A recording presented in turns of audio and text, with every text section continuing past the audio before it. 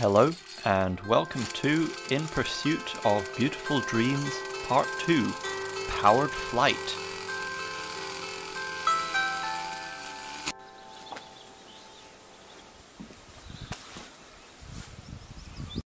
I'm basing most of this design on a Piper Cub J3, as their construction is fairly simple. Real ones are made with chromoly tubes, but they're often adapted for model aircraft out of balsa wood. Here I'm going to use redwood. It's quite a large aircraft, so I'm going to scale it down to a half. 2 horsepower. Chainsaw engines are fairly light. 10. Okay. I managed to find a fairly cheap Strimmer engine. I don't know if it works yet though. Here's a spot of material testing. That's from my previous wing on the first episode. I'm going to do all my cutting with an 80-tooth saw blade. They're just fantastic. Most of the cuts need no planing whatsoever. Here's a more advanced truss section, and it can take most of my weight. The design is fairly basic. It's all in 1 to 12.5, just angles and lines. The whole aircraft is built from a piece of spruce 20 by 200 by 4000, cut into 3mm strips. Unfortunately, I lost all the footage of manufacturing this fuselage and the wing cores. It's just T-section glued together and wood strips stapled to the sides.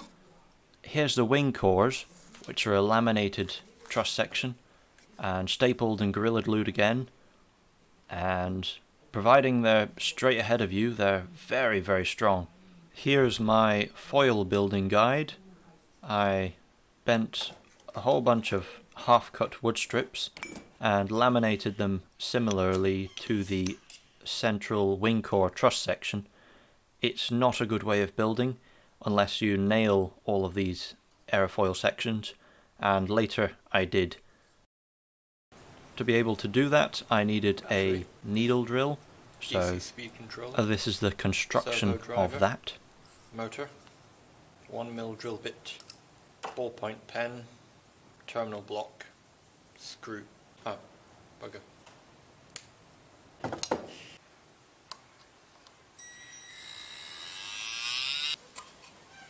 Goose, goose. Bloody goose. Boop, boop. Boop, boop.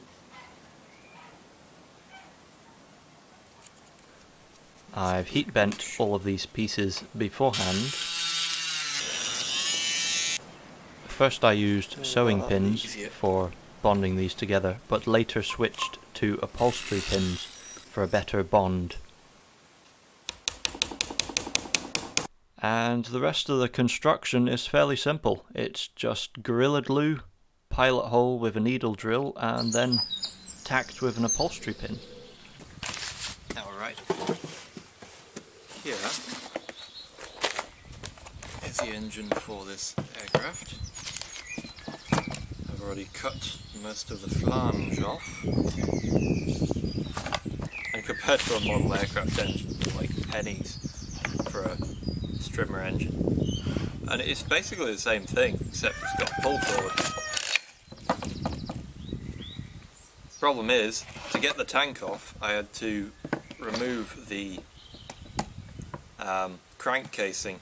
As a result, I'm going to have to replace all these stupid engine gaskets I've destroyed in the process. It's a bit of a nuisance, but what can you do, eh? The Stuff You Should Know podcast.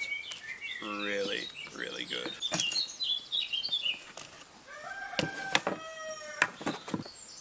They're smaller than the hose size, so I can just bung this stuff in.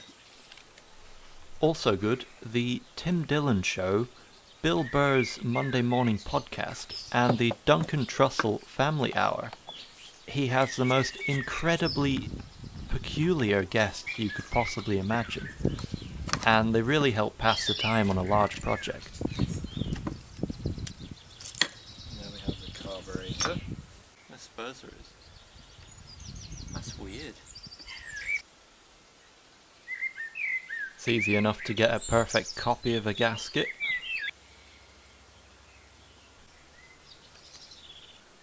I also replaced the gasket on the carburetor. Let's give it a little air. Now it does run here, but I've basically just flooded the crank casing with fuel, that's all. The elevator fins are retained by two plates with 2 bolts on each, which allow you to remove both fins for transport. Similarly, the wings are bolted just with a single bolt on each spar at the center, being that the trusses on the wings will supply plenty enough rigidity. I've leveled the wings and I'm lifting both of them by about 10 centimeters in the middle, just to give it a little dihedral for stability.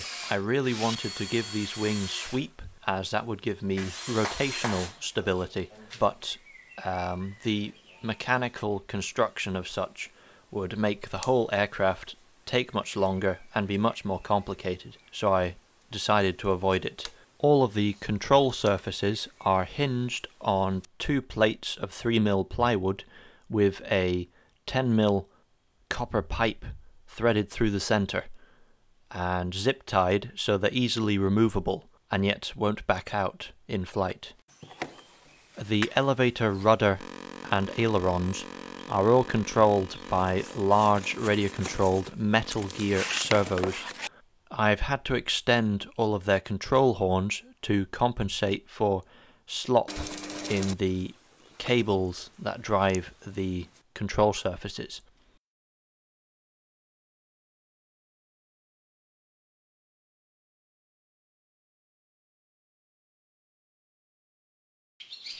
Control wires run through the core of the wing to a linkage which transfers the motion from one axis of rotation to the other. There is a similar linkage to the ailerons from the center of the body to the root of the wing. This connection is removable through zip ties for transportation. My original landing gear concept was parallel linkages, but in practice it did not prove nearly strong enough, or to track straight enough to make it down a runway without crashing. Also, I had overlooked the fact that I had designed the wing trusses to mount to the same point as the landing gear, and there really wasn't enough room. We're doing pretty good for weight, but with the lessons I've learned in this construction, I should be able to make the next one even lighter. Unfortunately, just ramming tubes into an old fuel tank doesn't seal well enough, as fuel line shrinks after exposed to fuel. It doesn't swell, so I'm replacing it with a polypropylene milk bottle, as the plastic is highly resistant to petroleum products.